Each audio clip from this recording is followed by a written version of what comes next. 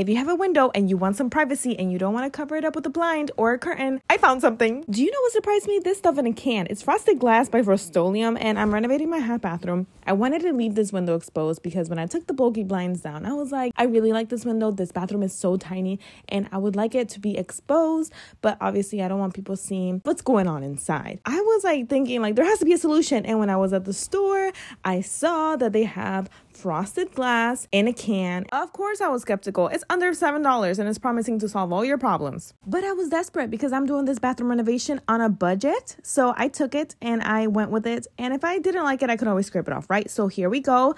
All you have to do is clean the surface and spray 2 to 3 coats with 2 minutes in between. That's it. Absolutely it. I was so blown away. This stuff worked so good. This is how it turned out. Let me know in the comments if you want to see it from the outside, and I'll update you guys on how it holds up with cleaning. $7. I can't believe it.